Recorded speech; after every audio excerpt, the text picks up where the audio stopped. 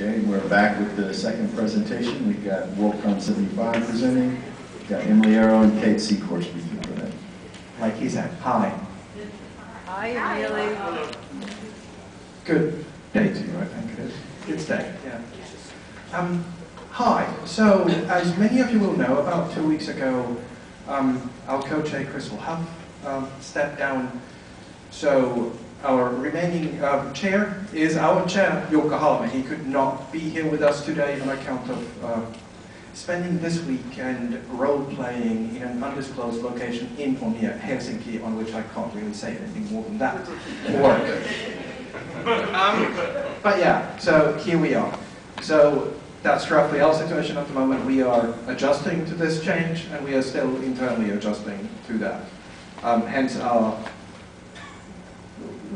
lack of preparation for this that we would have wished we were able to do. But yeah, if you have questions, I'm a person to ask, but I've also got Kate here. I'm the moral support. Yeah, and looking prettier than I am. And down under we have Perky, for staff services at DH. I hope you heard this. I don't know. Yeah, okay, good, nodding. Indeed. But yeah, overall, Worldcon 75 is doing actually really well internally for this stuff, for actually building a convention. We managed to, I'm not sure if we've got this out in public yet, but our academic track is now set. We have 58 presentations done by people from 10 different countries. Our dealer registration page form on the website should have gone up just recently. And I'm probably forgetting something.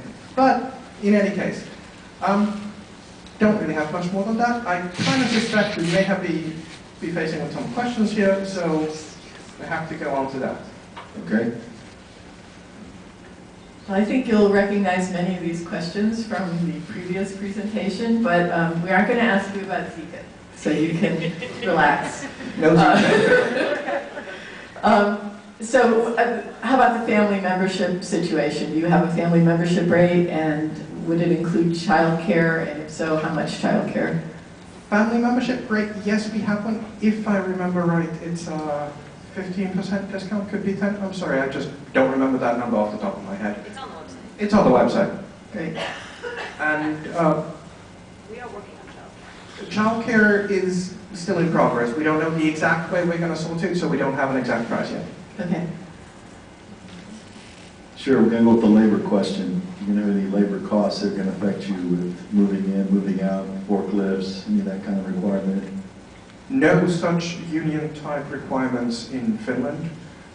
Any build that we do that is done by the company closely associated with the convention center gets built on their time, so we don't have to pay for it, but otherwise we can do anything. Any rigging needs to be done by the local crew. Okay. And you've budgeted those costs and they're within line? Oh, yeah, yeah. Are there exclusive providers for rigging, drayage, internet, AV, or other services? What do they provide? Do you have any contractual requirements that would prevent you from using other providers? And are their charges reasonable and budgeted? For rigging, I think I just answered that. Drainage, was that? Drainage. Moving trains. No requirements, but as I said, we get it cheaper if we get it from, we don't have to pay for the time if it's done by the local crew. For the internet connection, the Messukeskus upstream bandwidth is by default, it's a 10 gig connection. Wi-Fi connections to that are free. We are internally working with getting sponsorship from 1 or 2 telecom companies for getting that connection up to being 100 gig, if I remember right. We are closely connected with the crew that actually did the construction and design of the network internally in Messukeskus, which was designed for assembly, which is a Finnish demo scene event, which, by the way, happens a week before our convention. Yeah, we're covered. They have, basically, they run a LAN party of about 5,000 computers in that space a week before we get there.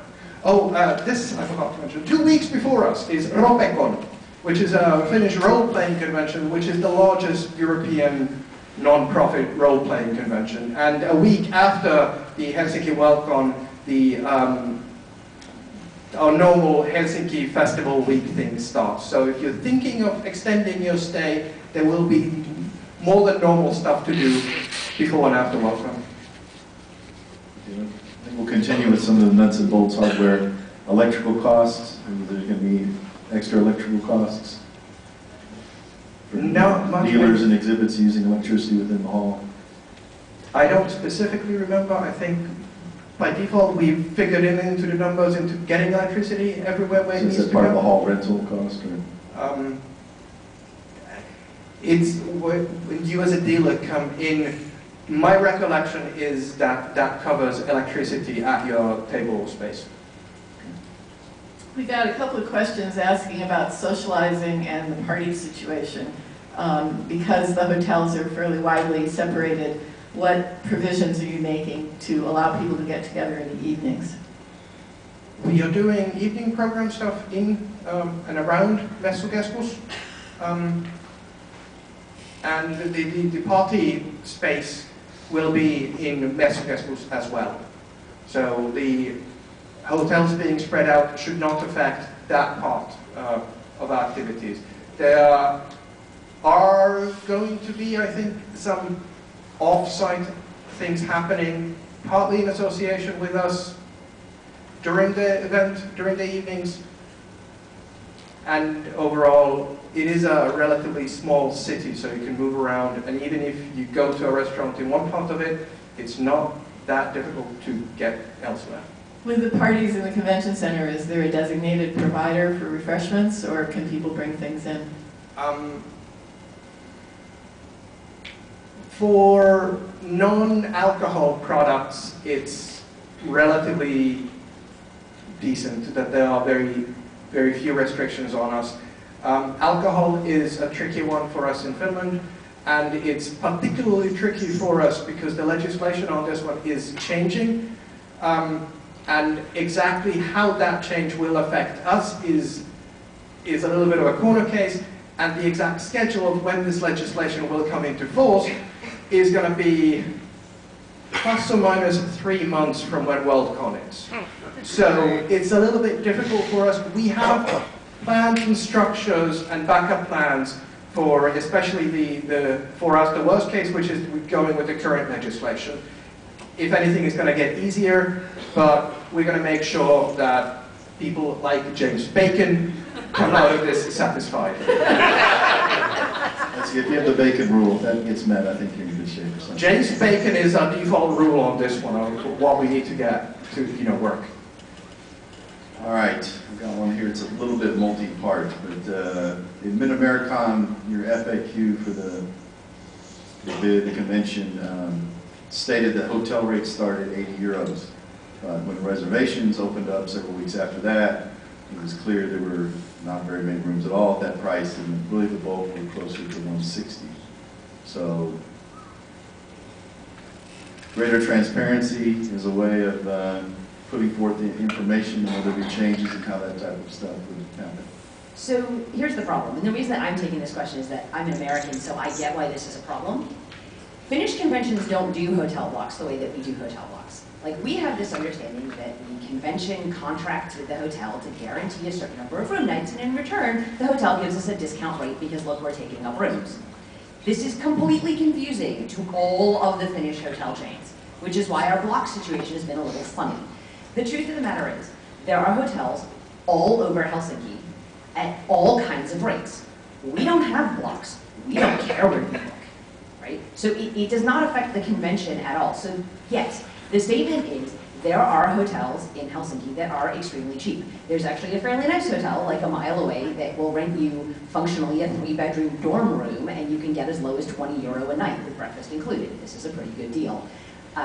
The ones that we specifically booked with tend to be the kinds of hotels that do understand blocks, because people kept asking us for blocks. So we made there be blocks. They are the larger chain hotels. They are running more expensive. We highly recommend that people go and look at a map and look at the transit map and consider their own ability to get themselves back and forth and how much fussing they want to do and how much they want to pay, and book a hotel room somewhere where they think they're going to have an awesome hotel experience. So that is a problem of communication on our part, but the statements that have been made are true. There has been one of the things that we are currently dealing with is the way that Finns communicate versus the way that Americans expect them to communicate. And we understand that that has been a problem, and we'll be attempting to bridge that gap, or at least make explicit the existence of that gap to a larger degree moving forward.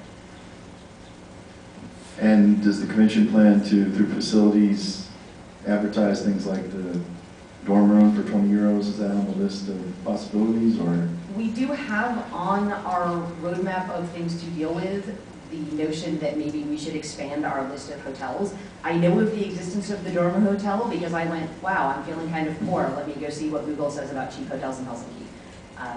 And quite often when you say to the Finns, no, but more hotels, and they sort of go, Google.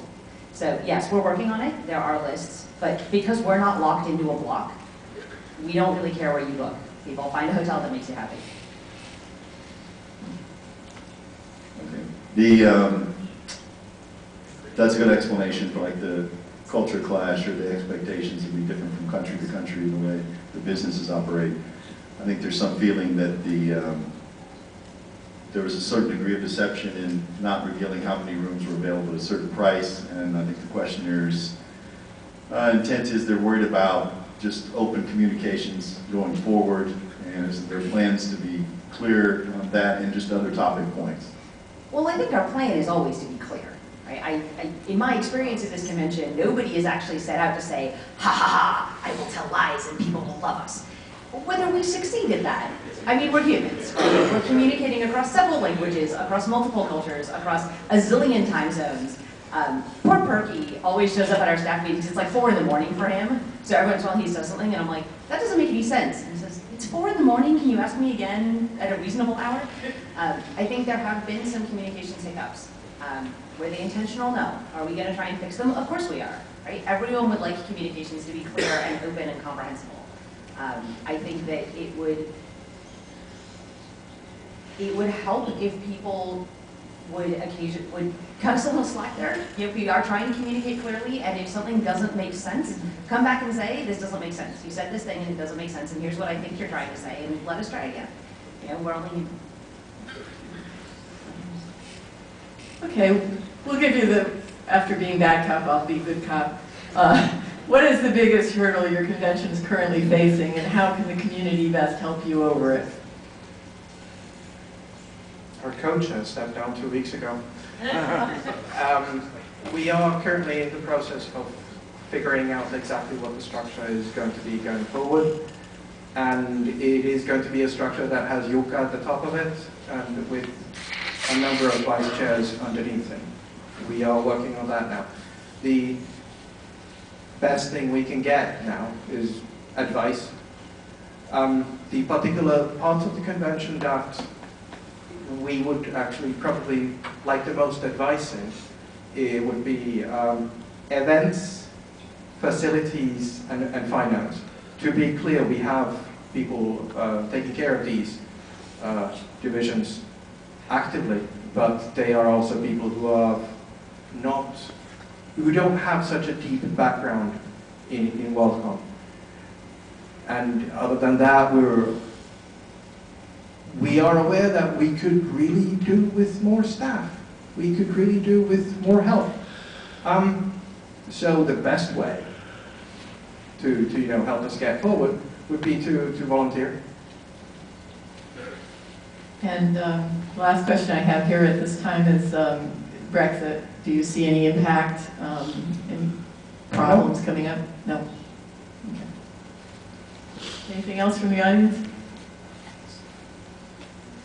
Okay, well, you've got about 1 minute left, so if you'd like to finish up. Oops. I sent you a question. Did you get it?